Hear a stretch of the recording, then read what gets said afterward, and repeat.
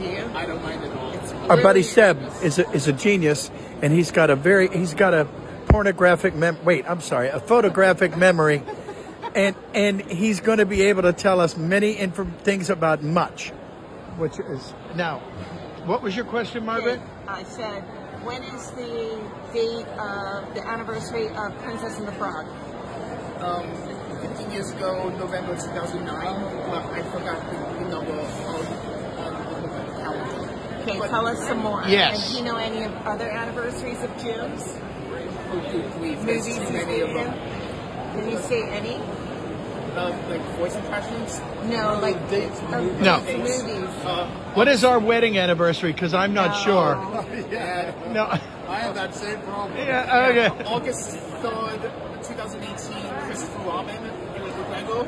Oh, let's see. Who is that? Ewan McGregor, Christopher Oh, Robin. I know that dude. I'm glad you do. Like, Obi-Wan beats Winnie the Pooh. Yes. Obi Poo. But what can I say?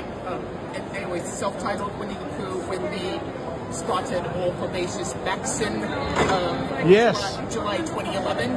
Yes. It's a good hour long. Yeah, the children need a good 60 minutes of Winnie the Pooh. Yes. And let me ask you, did Tigger or Pooh have any songs in that movie?